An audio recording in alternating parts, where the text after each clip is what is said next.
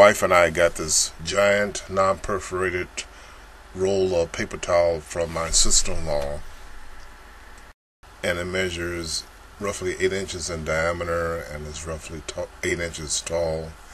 And the question is, I want to use it in my workshop garage area, but I need some way to hold it and be able to tear it off evenly without having it laying on the counter or somewhere where it just continuously unravels. So I came up with this idea and hope it works.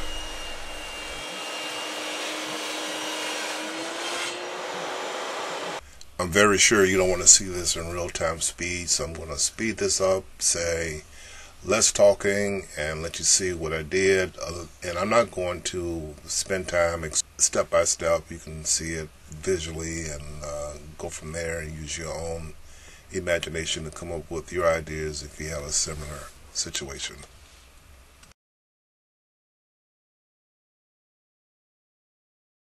And final word before I go silent. This is going to be in my garage, so I'm not spending a lot of time doing good quality finish work on this. If I wanted to, it would have taken longer to do it again. It's going to be located out of my garage, and the quality or the finish quality might not be there, but I'm really looking for the function purpose of this.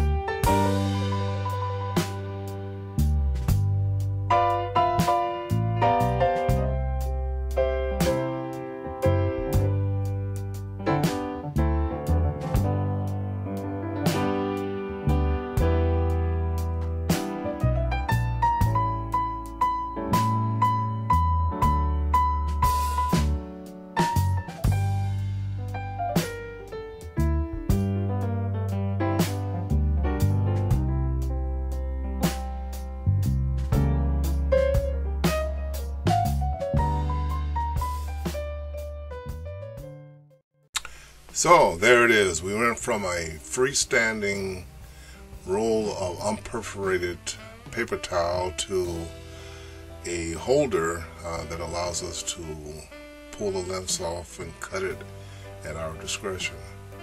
Now, This was kind of complicated using various Lazy Susans and hardware and power tools and wood and stuff like that. I have another version, and I'm going to put that on a separate video. And I'm basically using a majority of 1/2 inch PVC pipe and fittings and a little bit of 3/4 inch PVC pipe and fittings. And this is something that you can do yourself at home with a simple measuring tape and a hacksaw, and no power tools required. So check out my other video and hope you like it.